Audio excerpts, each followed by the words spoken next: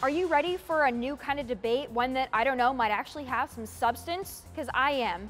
Let's be honest, the first debate was about Trump and ratings, the second one was just way too dang long, and the third, well, I don't even think we can call that a debate. So let's do something new. Let's take the box and set it on fire. In fact, let's set it ablaze. Yep, we want to host the 9th GOP debate on February 26th right here in Texas. And I know what you're thinking, don't you need neutral journalists to moderate a debate? Well, America, there's no such thing.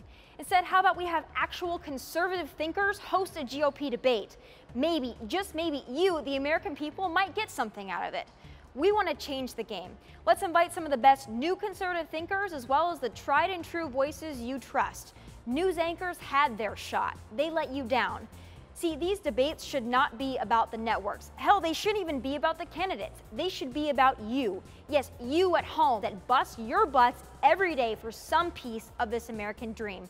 Those candidates on the stage are trying out for the most prestigious job on the planet. And if they want a shot to become your president of the United States, they should work for it. And here at TheBlaze, we will make sure that happens.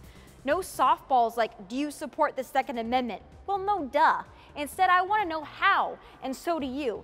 You deserve more than sound bites. You deserve answers and policies and plans, and you deserve to hear answers from all of your candidates. If we host your 9th GOP debate, that is exactly what you're going to get.